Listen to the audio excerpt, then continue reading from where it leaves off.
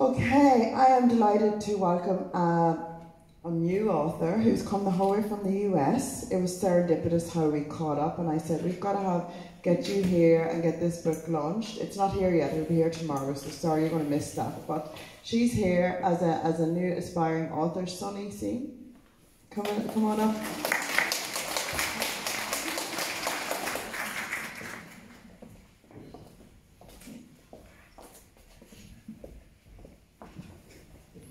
Hello, everyone.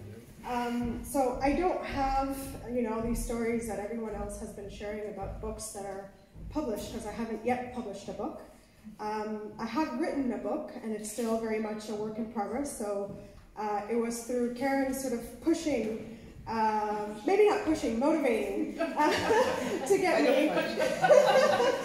Yeah, maybe she doesn't push. That's an exaggeration. Motivating to come out here and be part of the retreat and also showcase a book that is still a work in progress. And she was gracious enough to print a copy that, as she said, unfortunately isn't here yet, so I don't have anything to show you. But what I thought I would share this morning is what actually inspired me to write the book. And the truth is, I had been wanting to write since I was a child.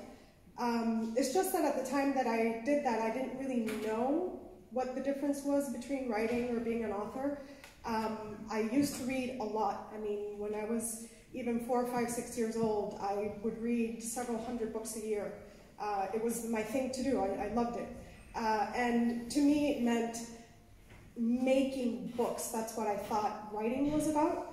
And I had a school project where they actually told us to write our own story and draw it out, and in fact, hole punch it and sew in sort of a binding. And I remember holding that book in my hand thinking, this is what I want to do with my life. I want to make books. And when I told my parents, who are Indian, most, I don't know how much you know about Indian culture, but most Indians tend to say you should be an engineer, a doctor, or a lawyer, not a writer.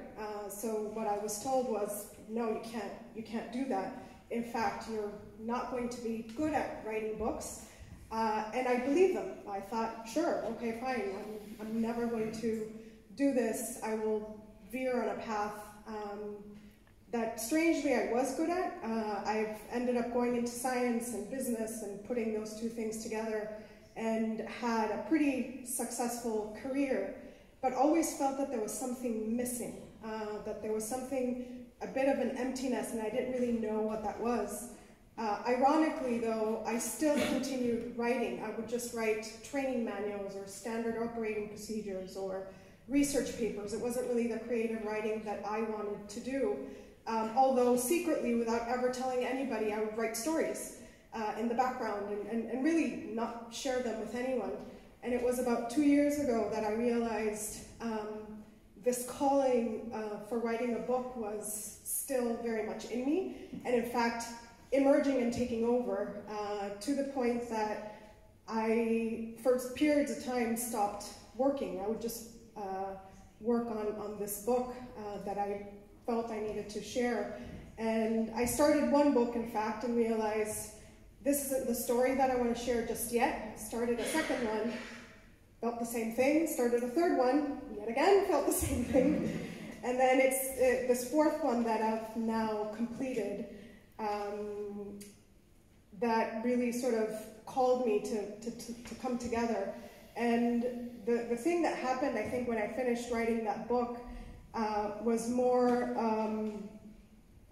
a culmination of a dream that I'd carried for such a long time, where I listened to my soul and what was calling me, rather than what people said I couldn't or shouldn't do with my life.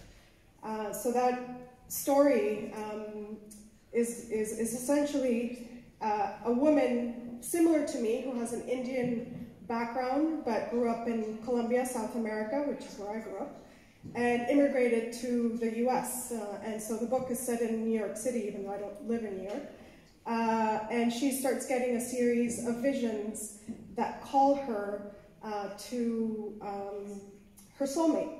she doesn't know who her soulmate is, and she opens herself up, I guess, more spiritually to receive more visions, and it is through the series of visions that she gets that she learns how to heal some of her past relationships and heal herself so that she can figure out and open herself up to her soulmate. And so I've realized that this book is still, a work in progress, and I'm sorry that I don't have something concrete to show you, but I hope that at some point in life it gets out there. I actually don't know what's going to happen with the book. I don't really have a plan for it, other than for me it is a dream come true, and it's a way for me to trust in my own soul and my own destination. So if anything, that's what I wish for you.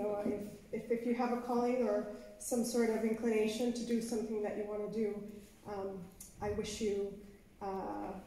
that you actually follow that path. So thank you.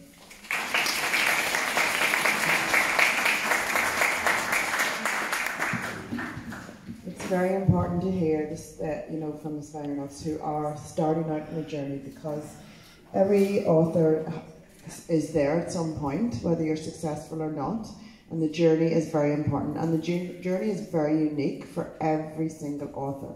I have published over 250 books in the past 7 years for other authors, and every single one is different in its own. Take it in its own life. The ones I thought would be successful were successful, but then they get picked up on later on. And there's some that were really successful that I went, wow, that was amazing. I didn't see that coming. So you've got to be open to the journey. And when you embrace the journey, being an author is so much more fun. So it is.